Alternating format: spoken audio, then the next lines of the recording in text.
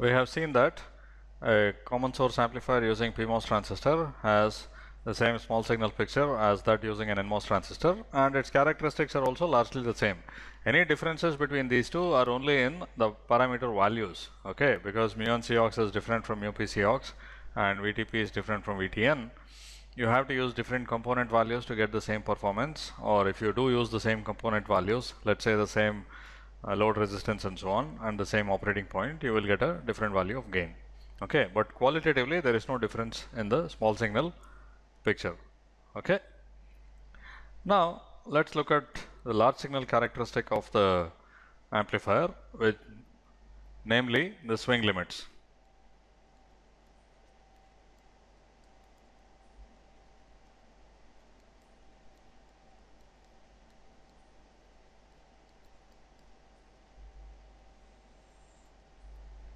Okay,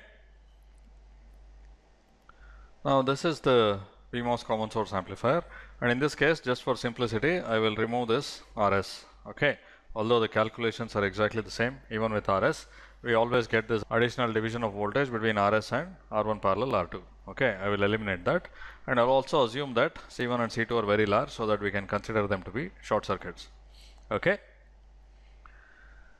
so let's say this is 3 mega ohm, this is 21 mega ohm, so that this voltage is 3 volts and RD is 100 kilo ohms and RL is also 100 kilo ohms. Okay, this is just for illustration. Now this voltage VSD in the quiescent condition is 4 volts. Okay, now why do we have limits on the signal swing? The transistor can go either into the triode region or into cutoff. So because of this, the value of input Vi that you can apply to the circuit is limited.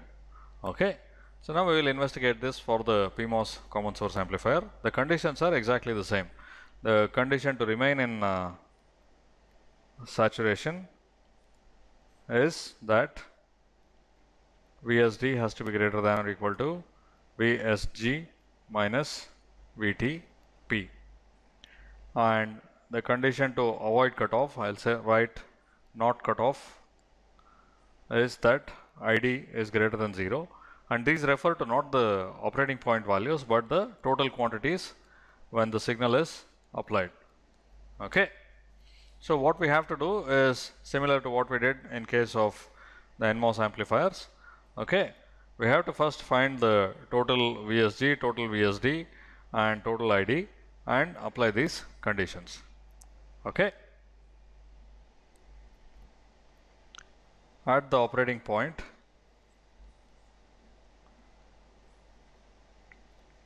we have VSG equals 3 volts and VSD equals 4 volts.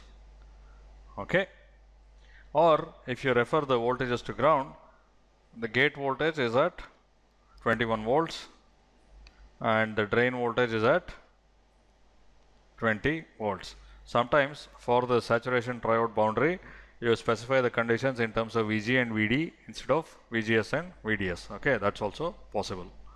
So I have written those things down as well. And the current ID is 200 microamperes. That is of course flowing downwards. Okay, so you have to keep this in mind that this ID in a PMOS transistor is flowing downwards. Okay, now when the signal Vi is applied, the voltage at this node would be the quiescent voltage, which is 21 volts plus Vi. Okay, because if you didn't apply Vi, or if you set Vi to 0, this is at 21 volts with respect to ground. Remember, when I say voltage at some node, it is with reference to the common ground node of the circuit. So it's at 21 volts plus Vi. Okay, now this point is 24 volts above the ground because of the power supply. So VSG, you can easily see, is, if you calculate the total quantity, VSG total is 24 volts minus the gate voltage, which tells you that it is 3 volts minus Vi. Okay, Another way to think about it is that if Vi it has a positive value, then this voltage increases and the source voltage is remaining the same. Okay. So the source gate voltage actually reduces because the gate is going up. So already you see the crucial difference here. In case of an NMOS common source amplifier, this would have been 3 volts plus Vi, or the quiescent VGS plus Vi. Now we have a minus. Okay. Now the voltage here at the drain, the quiescent voltage is 20 volts. Okay. And what is the incremental voltage at the drain? That we get from the small signal picture. Okay. So we have Vi, and this is the gate, drain, and source of the MOS transistor. We have RD and RL. So VGS equals Vi. Okay. So this is GM VGS, and the drain voltage with respect to ground, which is the small signal ground, is minus GM RD parallel RL times VGS. Okay. And in this particular case, GM is 200 microsiemens and RD and RL are 100 kilo ohms. So this turns out to be minus 200 times 50. So that is minus 10 times Vi. Okay. So the incremental voltage at the drain is minus 10 Vi. So the incremental voltage here is minus 10 times Vi at the drain. So the total voltage is 20 volts minus 10 times Vi. Okay. So VSD you can see is 24 volts minus this. 24 volts minus this whole quantity. So VSD total is 4 volts plus 10 times Vi. Again you see a reversal of sign. Okay. And finally, what is the incremental drain current? You can see that this incremental drain current GM-VGS is going from drain to source. But here the total drain current is going from source to drain. Okay. The incremental drain current is GM times VGS going into the drain. Okay. So the incremental current coming out of the drain is minus GM times VGS. Okay. So the total drain current is 200 microamperes minus GM VGS or minus GM VI, because in this case VI and VGS are the same. Okay. It is 200 microamperes minus 200 microsiemens times Vi. Okay. So you see that the crucial differences lie in these signs. So what does that mean? First, let's try to keep the transistor in saturation region. It will be in saturation if VSD is greater than VSG minus VT, and VSD total is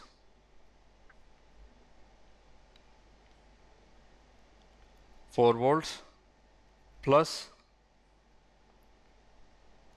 10 times Vi, and in general it will be VSD at the operating point. I'll write it as Q for quiescent point, plus the gain of the amplifier GM times RD parallel RL times Vi, and if you have some RS, you also have to include the division between RS and R1 parallel R2. This has to be greater than VSD total, which is 3 volts minus Vi in this case. Okay. And minus the threshold voltage, which is 1 volt. And in general terms, it will be greater than the quiescent source gate voltage. Okay. And I'll write minus Vi. Again, if you have a division between RS and R1 parallel R2, you have to include that here, minus the threshold voltage. Okay. So what do I get out of this? So I take this to the other side, I get 11 Vi should be greater than or equal to 3 volt minus 1 volt minus 4 volt, which is minus 2 volts. Okay, or Vi has to be greater than minus 2 by 11 volts. Now, if you recall, in case of the NMOS common source amplifier, the saturation condition was setting the upper limit for Vi. Okay, now it sets the lower limit for Vi. Okay, you can see that Vi has to be greater than minus 2 by 11 volts. Why does this happen? Here, as Vi becomes smaller, the gate voltage becomes smaller. If the gate voltage becomes smaller, the source gate voltage becomes bigger and the current through the transistor increases. As the current through the transistor increases, the drain voltage increases because that current is going into the parallel combination of RD and RL. Okay.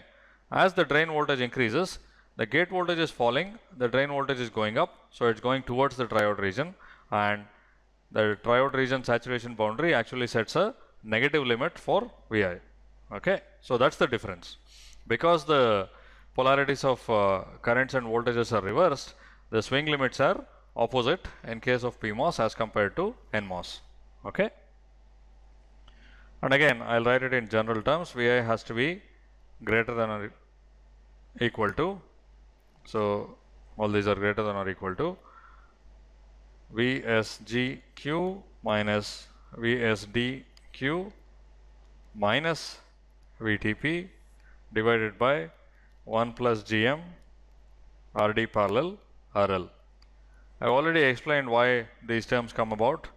In case of the NMOS amplifier, we have 1 plus GM in the denominator because the gate voltage is changing by 1 unit, whereas the drain is changing by gain units. So the gate drain voltage is changing by 1 plus gain units. And if you look at the numerator, this difference is the quiescent gate drain voltage, or the negative of the quiescent drain gate voltage. Okay. So if the drain is well below the gate, then this separation will be large and you will get a large swing limit. Okay. In case of NMOS, it's the opposite. You want to have the drain to be well above the gate voltage so that there is a lot of room for it to fall. In this case, you want the drain to be well below the gate voltage so that there is a lot of room for it to rise. Okay. And similarly, if you apply the cutoff condition,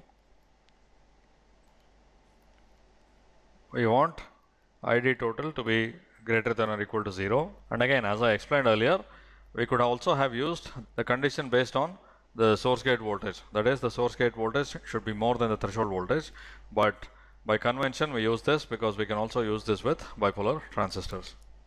Okay. And what is the total drain current? That is the quiescent current 200 microamperes minus 200 microsiemens times Vi should be greater than or equal to 0, and this tells you that Vi should be less than or equal to 1 volt. So earlier, in case of NMOS common source amplifier, the cutoff condition was imposing a lower limit on Vi. Now it imposes an upper limit. Okay, because as Vi becomes more and more positive, the gate goes up, the source gate voltage falls. Okay. And the drain current goes on reducing, and at some point it will enter cutoff. Okay. And in general terms, the total drain current would be the quiescent drain current minus GM times VGS, and this has to be greater than or equal to 0. So, and in our case VGS equals Vi, so this is GM times Vi. So Vi has to be less than or equal to ID Q times GM. Okay. In summary, the small signal picture of NMOS and PMOS common source amplifiers is the same, and this is true of every other type of amplifier. If you look at NMOS and PMOS, small signal wise they will be the same, large signal wise they will be different. Okay. The swing limits in particular are the opposite. Okay. If in some circuit saturation imposes an upper limit in the NMOS amplifier, it will impose a lower limit in the PMOS amplifier, and similarly for the cutoff. Okay.